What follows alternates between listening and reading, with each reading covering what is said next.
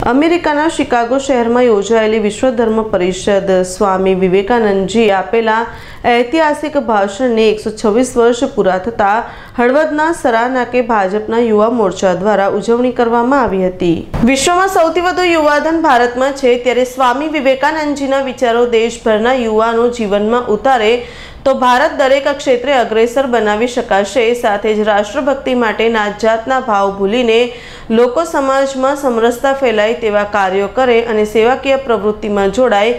ભાજપ યુવા મોરચા હળવદ શહેરના પ્રમુખ તપનભાઈ દવેએ જણાવ્યું હતું।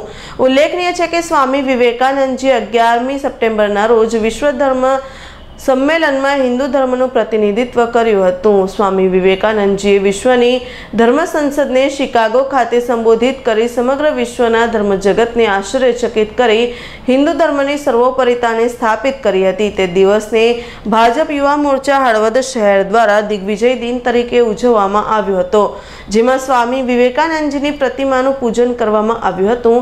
આ પ્રસંગે ભાજપ યુવા મોરચાના પ્રમુખ તપનભાઈ દવે, રમેશભાઈ ભગત, રવજીભાઈ દલવાડી, दीपकभाई जोशी, संदीपभाई विक्की कुरिया सहितना भारतीय जनता पार्टी कार्यकर्ताओं मोटी संख्या में उपस्थित रहा था।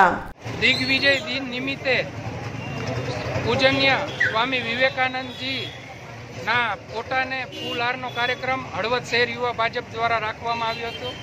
दिग्विजय दिवस एटले शिकागोमां मळेल धर्मसभा 11 सप्टेम्बरे मळेली, तेमां भारत देशनी संस्कृति અને ભારત દેશ વિશે ઐતિહાસિક વક્તવ્ય સ્વામી વિવેકાનંદજીએ આપ્યું હતું અને વિશ્વની અંદર ભારતનો ડંકો એ જમાનામાં વગાડેલ હતો।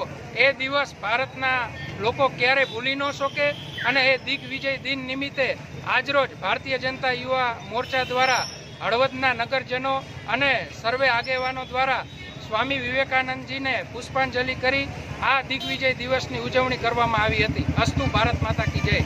जगदीश परमारનો રિપોર્ટ, હળવદ।